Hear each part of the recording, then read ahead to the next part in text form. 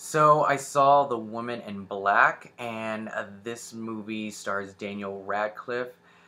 This is his first movie after his long series of Harry Potter movies. This movie, from the trailer, looked amazing. I mean, it couldn't have been edited any better.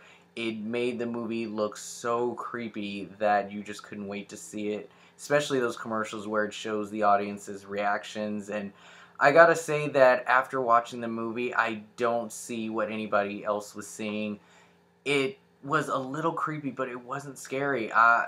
There are movies out right now, especially with that involve ghosts, like Insidious and the Paranormal Activity movies, where these ghosts are very malicious. I mean, they're out to get you, they're out to hurt you or kill you or do something. And in this movie, I believe that the ghost was more haunting and just annoying and then being a very malicious ghost. So after a while, some of the jump scenes and the way that the camera tried to edit a very suspense moment just kind of fell short because I didn't believe that Daniel Radcliffe's character was in any danger whatsoever.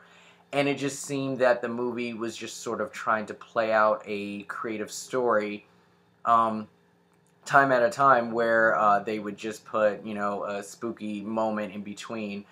Once the story unraveled, I wasn't really too impressed by it either. But again, I went to see if Daniel Radcliffe can definitely pull off another character aside from his Harry Potter films, and I gotta say that he did an amazing job.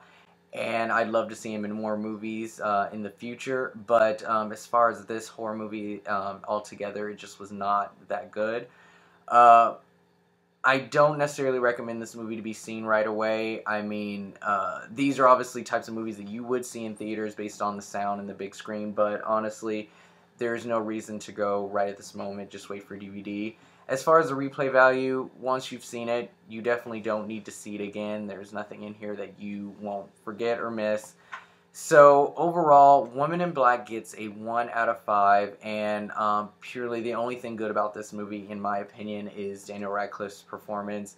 So some people are a little bit squeamish on what they see and what scares them, and I gotta tell you, some of the people that have talked about this movie said it was really creepy. So maybe you guys might get a little more scared than I did, but for pure horror, as you've seen in some other ghost movies that's been out lately, you're not going to really get that with this one. So that is my review on Women in Black.